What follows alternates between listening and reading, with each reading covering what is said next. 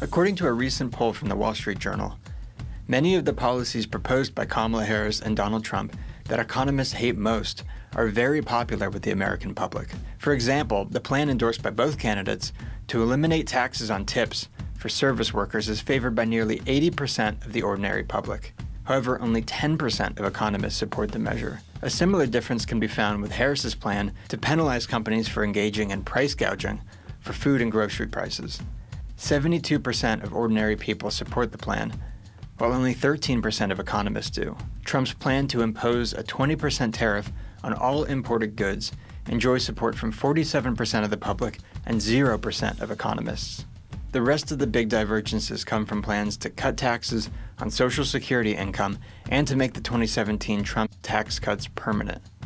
Both enjoyed broad support from the public and wide condemnation from economists. The discrepancy between economists and everyday Americans is very real, and the popularity of these economically illiterate policies, not including the tax cuts, could indeed be very harmful, especially as trust in economic experts continues to fall. But that is entirely the fault of the economics profession. It's hard to pinpoint exactly when the current problems with mainstream economics began, as the field has bounced between good and bad phases since the days of the ancient Greek poet Hesiod, who Murray Rothbard considers the first economist. But a good argument could be made for the so-called Methodenstreit, or debate over method between economists Karl Menger and Gustav Schmoller in the 19th century. Karl Menger, representing the Austrian school, argued that economics is a causal realist science logically derived from the fundamental character of human choice. Schmoller and the rest of the so-called German historical school rejected Menger's approach and argued that theory had no place in economics.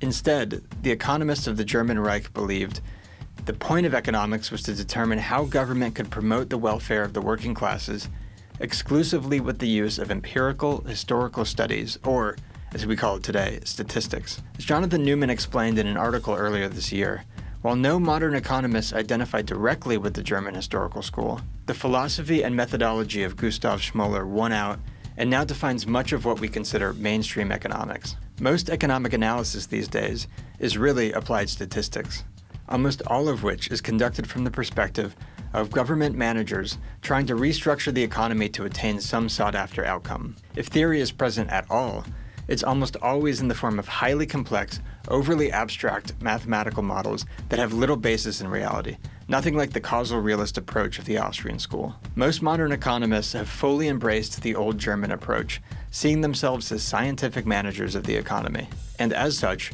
have spent their careers approving of and advocating for all manner of government intervention.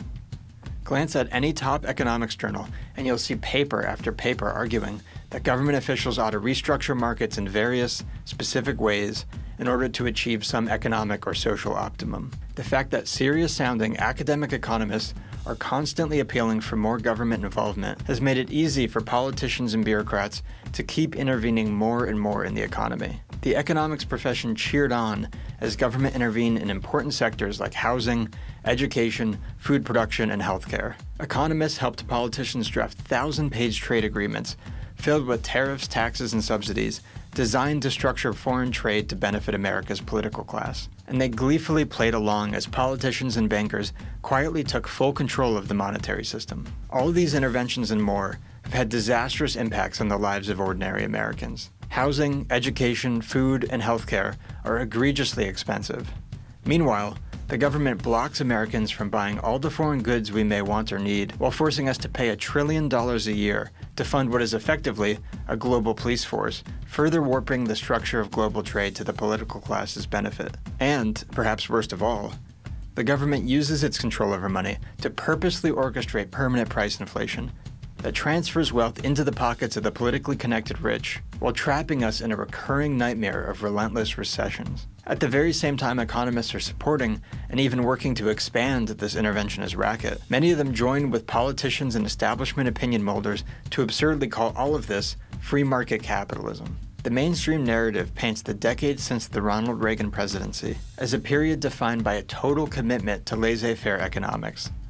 This is often called the Washington Consensus because it's asserted that, to paraphrase a New York Times journalist, everyone in Washington believes that the government ought not meddle in the economy. This characterization of America's economic system is entirely incorrect, but it's been hammered into our heads enough that many Americans believe it to be true. So, it shouldn't be a surprise when people conclude that the never-ending recessions, hollowed-out towns, and outrageously high prices we are experiencing are the result of free market capitalism and free trade. Further, they conclude that the only way to address these problems is to fundamentally change the country's economic system, with more extreme versions of the interventions that academic economists spend most of their time defending. Only then do economists scoff at the economic illiteracy that they helped bring about. Economists have lost the public's trust, for good reason. If they want to regain it, they need to be honest about the nature of the American economic system. They need to stop helping the political class fleece ordinary Americans. And they need to reject the authoritarian mindset and easily manipulable statistical methods of the German historical school, and recommit to the kind of logic-based, causal realist economic theory that has contributed so much to human understanding and well-being.